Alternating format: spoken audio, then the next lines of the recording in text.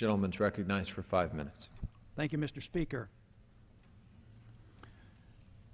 I rise this evening to announce that I introduced some legislation today dealing with the calamity that we have found at our airports with TSA. Something has to be done.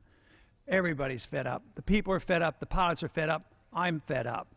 You know, I've come to this floor many times over the past many years and complained about the terrible foreign policy we've had, the terrible monetary policy we had, the excessive spending and the debt, and also the tax policy. But what we're doing and what we're accepting and putting up with at this airport is so symbolic of us just not standing up and saying enough is enough. I know the American people are starting to wake up, but our government, those in charge, Congress as well as the executive branch, are doing nothing. Yes, they're talking about maybe backing off and allowing the pilots go through. But can you think how silly the whole thing is? The pilot has a gun in the cockpit, and he's managing this aircraft, which is a missile, and we make him go through this groping X-ray exercise, having people feel in their underwear. It's absurd, and it's time we wake up. The bill I've introduced will take care of this. But we have to realize that the real problem is that the American people have been too submissive. We have been too submissive. It's been going on for a long time, and this was to be expected even from the beginning of the TSA, and it's deeply flawed. Private property should be protected by private individuals, not bureaucrats. But the bill that I've introduced will take care of it. It's very simple. It's one paragraph long. It removes the immunity from anybody in the federal government that does anything that you or I can't do. If you can't grope another person, and if you can't x-ray people and endanger them with possible x-ray, you can't take nude photographs of individuals, why do we allow the government to do it? We would go to jail if an individual, he'd be immediately arrested if an individual citizen went up and did these things, and yet we just sit there and calmly say, oh, they're making us safe. And besides, the argument from the executive branch is that when you buy a ticket, you have sacrificed your rights, and it's the duty of the government to make us safe. That isn't the case. You never have to sacrifice your rights. The duty of the government is to protect our rights, not to use them and do what they have been doing to us.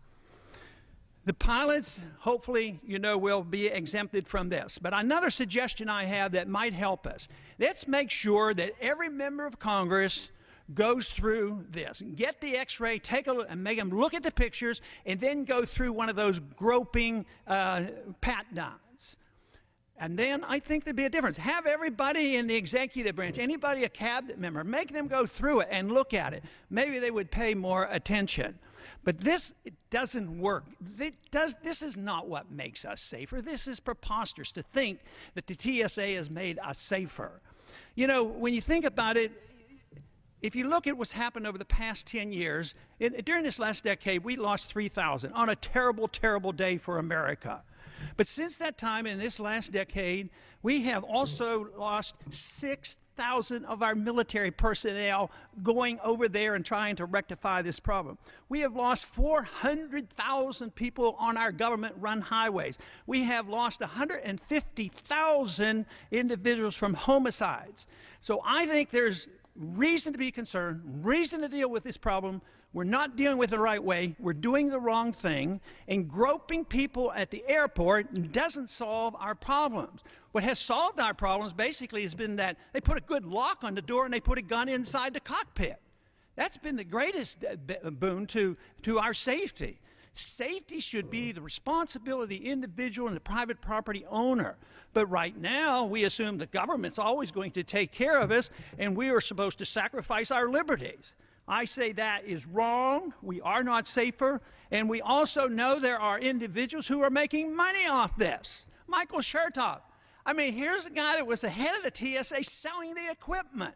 And the equipment's questionable. We don't even know if it works, and it may well be dangerous to our health.